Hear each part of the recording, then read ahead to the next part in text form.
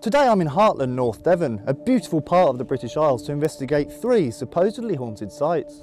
There are tales of ghostly monks gliding silently throughout the landscape, a legend surrounding the beheading of a saint, and 2 ghostly forms of ladies seen walking over an old bridge. Join me as I uncover the hauntings of Hartland.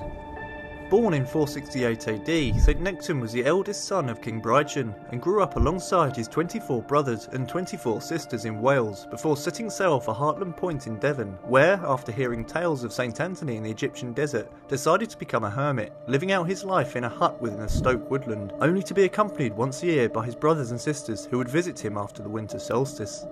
One day in 510 AD, a swineherd was wandering through the forest, looking for his master's best breeding pigs, where he came upon St Nectan's hut and asked the hermit if he'd seen the pigs. Nectan was able to show the swineherd where they were, and so he was rewarded with 2 cows. On the 17th of June that year, 2 passing robbers stole the cattle that had been gifted to Nectan. The saint was able to track the thieves through the forest until he caught up with them. However, in an altercation, the saint was beheaded. Legend says how Nectan picked up his head and carried it back to his home. On the way, however, he became weary and sat down, laying his head on a nearby rock by a well, where he collapsed. It's said that red streaks of blood can still be seen to this day at St Nectan's well in Stoke, which is situated in a hidden wooded area off the main road of the village.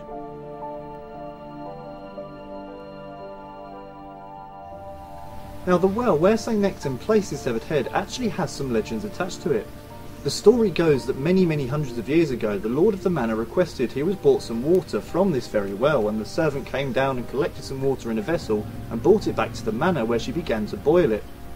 For some unknown reason the water was impossible to boil. It didn't matter how much fuel they put on the fire, the water wouldn't boil at all. And the lord heard of this and requested that the servant girl look inside the vessel, which she did, and was astounded to see a live eel wriggling around at the bottom of the pot. The eel was actually brought back to the well and set free, and after that the water was actually able to be boiled. Now this is of course a very strange and bizarre story. You often see with a lot of folklore and even legends they're based on some kind of fact, or there's some kind of philosophical or metaphorical meaning behind them. However, I can't really see where this story may have originated from. Maybe it is based on some essence of facts from many years ago and it's changed over the years. But either way, it obviously adds to sort of the mysterious and strange legends around this landscape. And that brings me on to another supposed story surrounding the well. Now it's said that there is a spirit or an entity that is somewhat of a guardian around this well. Now I'm unable to find many sources to back this up. It just seems to be sort of local talk and local folklore. But the well is believed to have been built on a Celtic monastery from around the 4th century. And if it's that old, you know, it's possible that being a religious site, and just the actual age of the place itself, could it be that an energy or a guardian is still lurking here to this very day?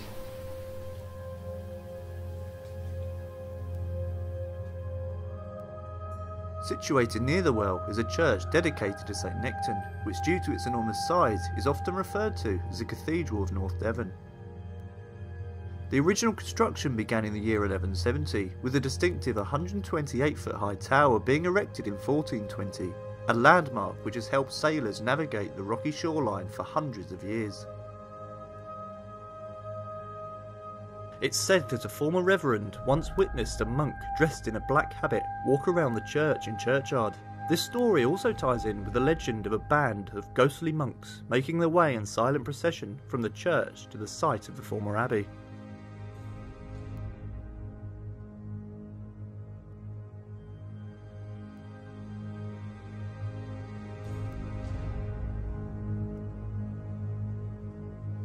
Half a mile away from the church, on the approach to Hartland Abbey, is Bow Bridge, which dates to at least 1605 but is likely to be much older, with thousands of people crossing it over the centuries on their way to the Abbey.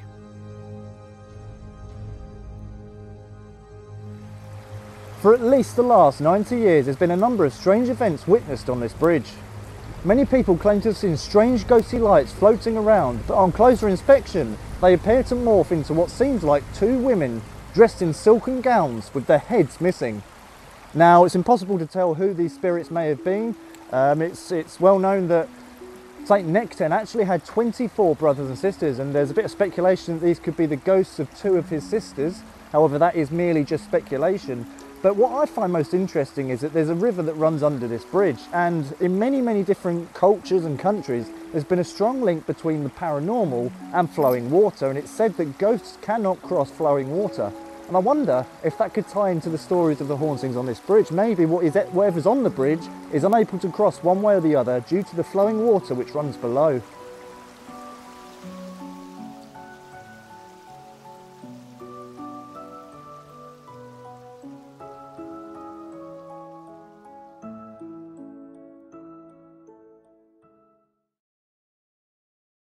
So I've just arrived for my investigation of St Nectans Church. As I said earlier, I'm performing this investigation completely alone. Unfortunately, it's been very, very bad weather today. It's been incredibly rainy, and we're due a storm tonight as well, so I'm not going to be setting up any locked off cameras just because I don't want to risk them getting wet, and it's going to be very difficult for me to pack them all away on my own if it does start to rain. So instead I've got obviously my main camera here, got my body cam, and I'm also recording on the trail cam over there as well. So hopefully we might be able to pick up something on any of these cameras, and yeah, I'm going to kick off with the investigation. Now, I don't really know where to focus on in the churchyard because obviously there's been sightings of these monks, but there's not any indication as to whereabouts in the churchyard they are, and I was unable to find the route that they follow over to the Abbey. There are certain pathways you can use to get there, but I wonder if houses have been built over the original pathway. I'm not entirely sure, but I'm going to focus most of the investigation here in the churchyard itself because there definitely has been sightings here at some point. I'm just going to get a base reading on the millimeter. Currently reading a 0.0. As with most churchyards, well, most churches nowadays, they do have power to them, which could affect EMF, but the only way we'll know that is to walk around and just get a base level reading.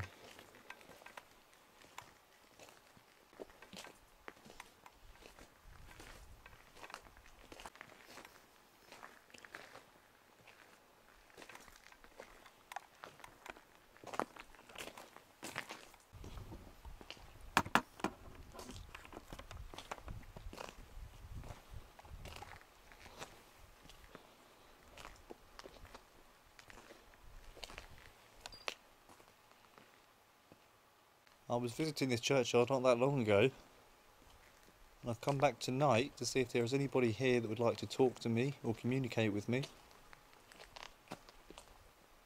I mean you no harm. I come here with complete respect to those interred here or anybody that may still reside in this churchyard. I don't mean you any offence in being here. I would just like to try and talk to you, communicate with you, learn about who you are.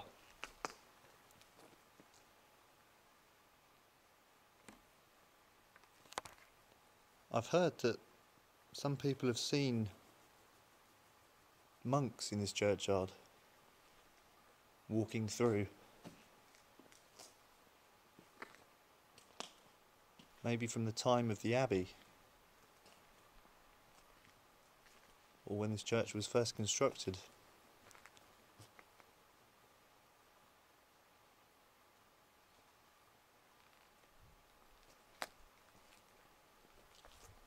I think it'd be fascinating if I could talk to any of you, but likewise I know that there are hundreds and hundreds of people that have used this church for worship over the years, that probably this church and this churchyard were very, very important parts of your life, and I'd love to talk to you just as much. Try and learn your story, because each one of these gravestones has a story behind it. Each one of these represents a person, represents one of you. And that's what I do. I come out and try and learn about what these stories are. What were your dreams, your hopes, your aspirations? What did you love? What did you hate in life?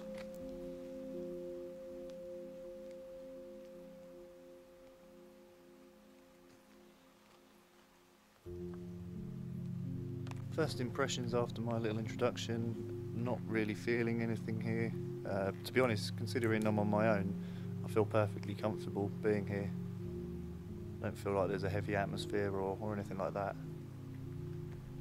Which doesn't mean that there's nothing going on here, it just means that I'm personally not picking up on anything. Just have to push forwards. I'm holding a device here in my hand. Could you come towards this, please? Could you reach out and touch it? If there is anybody here, please don't fear me. Come towards my voice, come towards me. As I mentioned earlier, I mean you no offence and no harm. I'm just here to talk to you.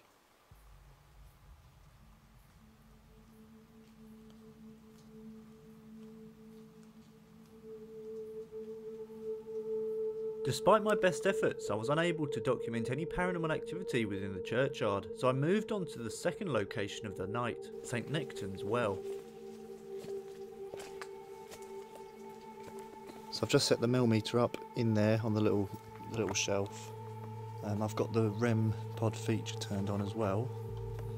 Currently reading a 0.0, which it should stay as the whole time I'm here. No reason for that to change, and there's obviously nothing around the antenna, so there's no reason that should go off either.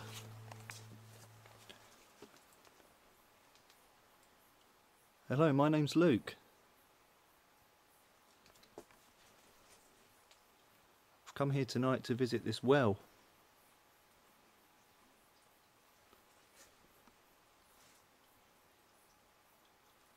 The well of St. Nectan.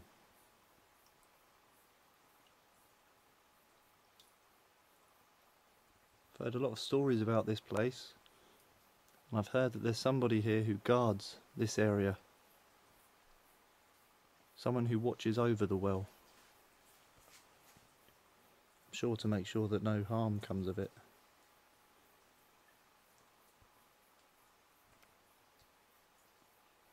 Is there anybody here with me tonight?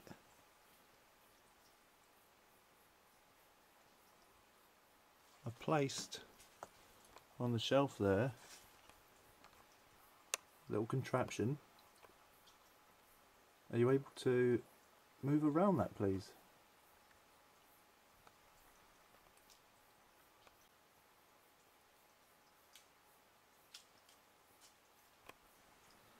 That was the sound of something falling off a tree. Like I said, we've had some pretty heavy rainfall, so I'm expecting the sound of dripping and, you know, debris falling from the trees. So I've just got to be wary of that.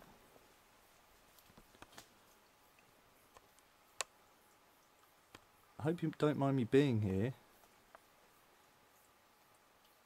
And I know it may be strange that someone is talking out loud to you. I don't know how many people visit this place. I wouldn't have thought many. It's not that easy to find. But I've come here to talk to you, learn about who you are,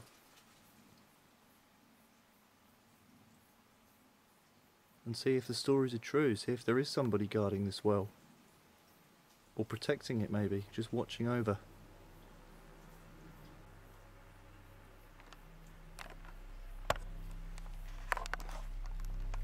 I'll be honest, it is a bit creepy around here. I don't really feel like there's an energy or a charge here, but it feels creepy, and I wonder if that might be just the location of it. I mean, it is literally just a well on this tiny little platform here, and then there's a little stream that runs down the hill, and obviously the way in and out is down a large slope that's really slippery. So I don't know if it's just the feeling of kind of being trapped in this area in the dark, or whether there's anything to that feeling. I don't know, but I'm certainly not feeling anything solid at the moment that I would say is something I'd feel in the presence of a spirit.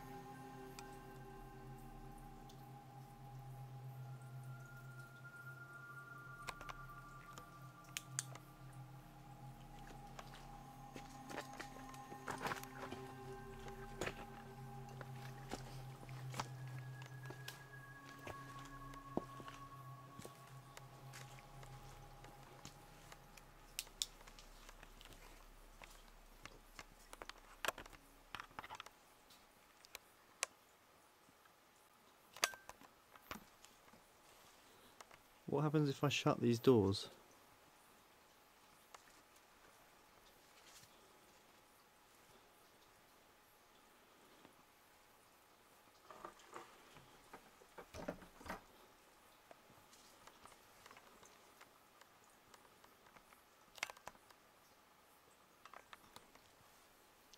Or do you prefer them open?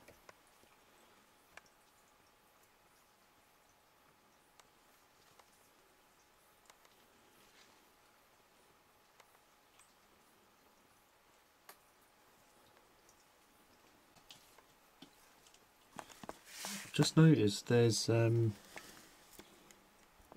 shell, like a clam shell or an oyster shell there, and there's a coin there, and there's these little bits of string that have been tied to the railing. So I wonder if this is maybe people visiting here that have kind of given offerings. I've seen that at certain places before, like certainly places similar to this, you know, people leave offerings in hopes of good luck or something along those lines, but I reckon that's what these are.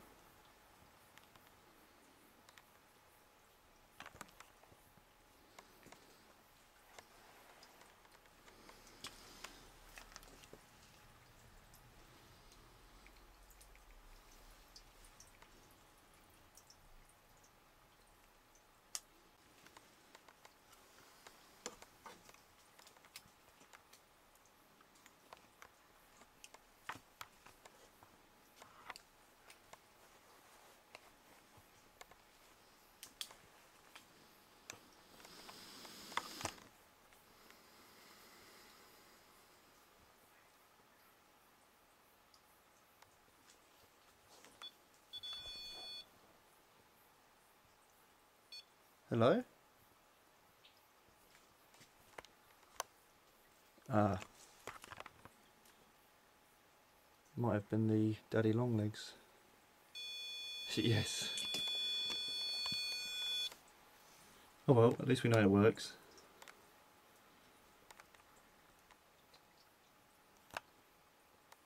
So I've been here for about an hour now, and I've had nothing happen whatsoever, not even like a change in the atmosphere or anything like that, which, I mean, to be honest, out of the 3 places I was hoping this might be the surprising one. You know, I thought because it is really out the way, it's a bit unusual, you know, just a well and an area surrounding it. I thought this might be the place that would give us activity, but it's certainly not proving to be the case at the moment. I'll probably give it another 20 minutes or so, and I'll head off over to the bridge. But yeah, really quiet night so far. I remained at the well for a while longer, but other than the false alarm on the Mel meter, the area remained silent and still, so I decided to move on to the third and final location for the night, Bow Bridge.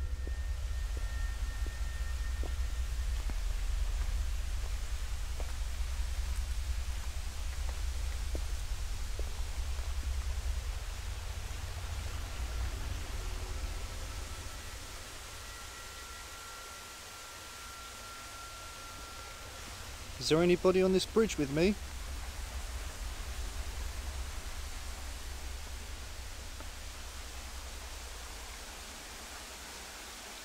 I've heard that there's 2 ladies that like to walk along this bridge.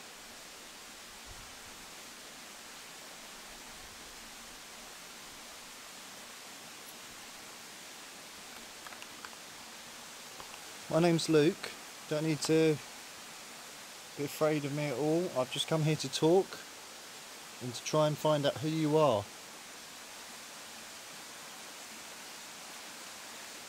Is there any kind of sign you could give me that you're here?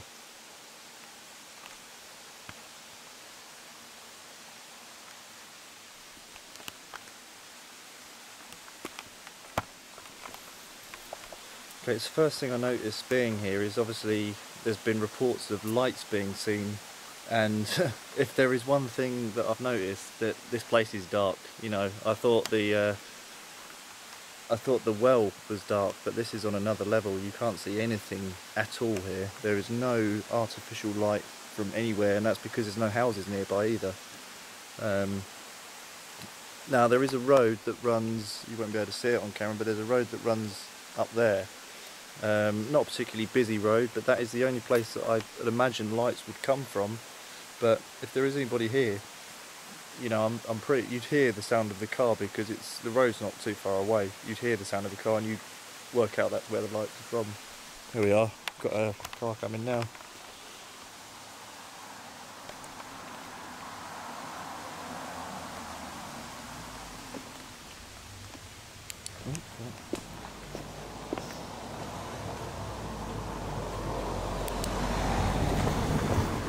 There we go. So yeah, you can see lights easily. But again, back into pitch black, and once the cars go around that corner, again, if lights have been seen on the bridge, then they're not from car headlights. I mean, these reports have been going back to the 1930s at the very least. You know, they may have gone back further. So there wouldn't have been heavy traffic back then. Again, there is a footpath, public footpath that runs up that way. So it could be torchlights being seen, but very much doubt that again because it's a fair way off from the bridge itself, and the reports come from this bridge. Don't know why, I feel really on edge on this bridge for some reason. And the sound of the water's playing tricks on my ears. I keep thinking I'm hearing voices, but I think that is just down to the river running below.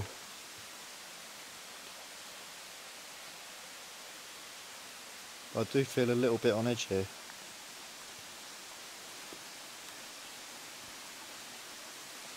I'm holding this little box in my left hand.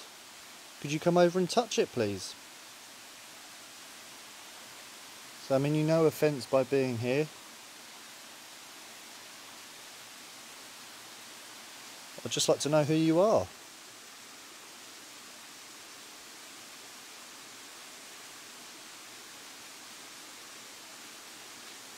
The year now is 2021.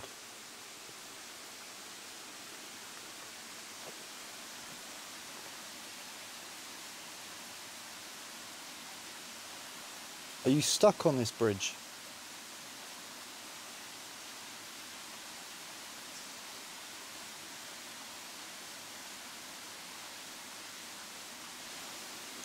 Yeah, I definitely feel like out of the three places, this is certainly the most ominous. Again, I don't know if it's the setting of it or if there's something here, but it certainly feels weird.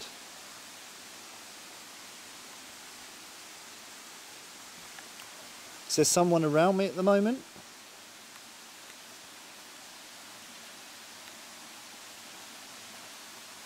It's obviously impossible to do any kind of audio experiments, EVP recordings, or expected to pick up voices on camera, simply because it's so loud with the water rushing underneath. So I'm going to get out the full spectrum camera and snap some photos and see if anything comes up.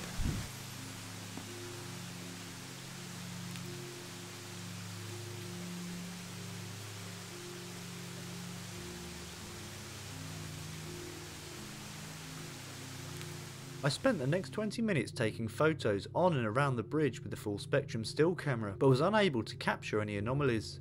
Although surprisingly the most atmospheric of the three locations, nothing out of the ordinary occurred throughout the remainder of the investigation, and approximately an hour later I was forced to head off due to increasingly bad weather. Despite not encountering any of the phantoms that are said to roam the North Devon landscape, it certainly didn't detract from the rather unusual and fascinating stories that relate to these antiquated sites.